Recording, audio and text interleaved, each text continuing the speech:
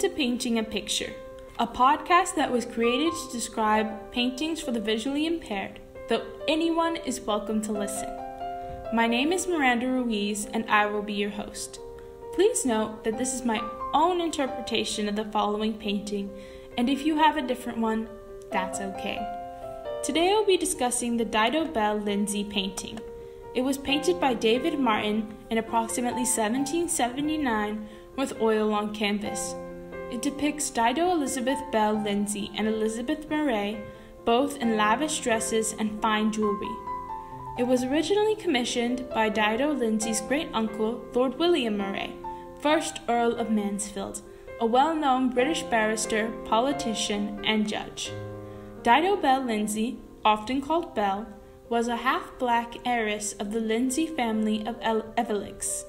She was born to a slave woman in the British West Indies named Maria Belle, and her father was Rear Admiral Sir John Lindsay, a British naval officer.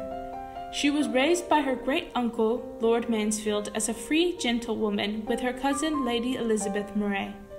A movie called Belle was created about her story in 2013.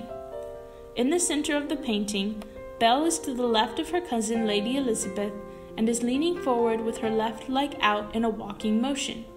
She has her right arm bent towards her face and her pointer finger resting on her cheek.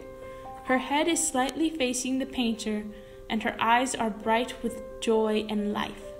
She has a slight smile on her face, like she knows something you don't. Her skin is a warm brown, similar to the color of caramel. It is the color you feel when you are wrapped up warm inside on a winter's day with a cup of hot chocolate in your hands. On her head is a white turban with a peacock feather sprouting from the back.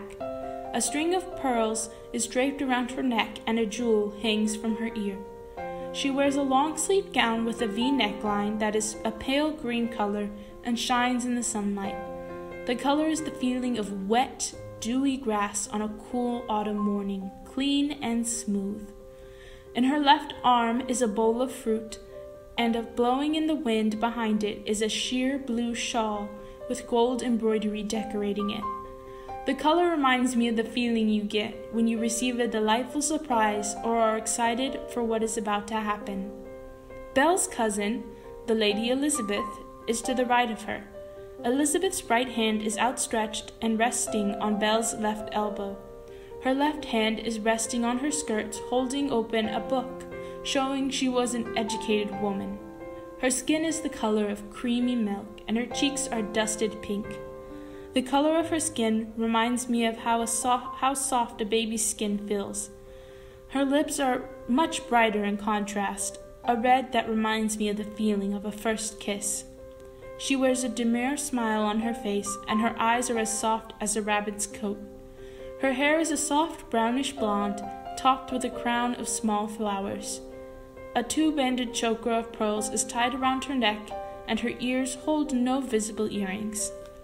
Her dress is a pink that is akin to how the laughter of a baby or the tender kiss of a mother feels, and the skirt of the dress puffs out like a cream puff and has a sheer overskirt laying atop it. Lace adorns her sleeves, and on her chest is a white panel, likely under her main gown. The background is of a shore of a lake or pond next to a forest of friendly trees. Behind the two ladies appears to be a green-blue fence, and the sky is a soft blue you hear when a young woman sings a light, happy song. The painting is currently owned by the present Earl of Mansfield and is housed in Scone Palace in Perth, Scotland. Well, that's all for today, and I hope you have had a wonderful time listening. It brings me pleasure knowing I am sharing my love for art with others, and I hope everyone has a wonderful day. Miranda, your host, signing out.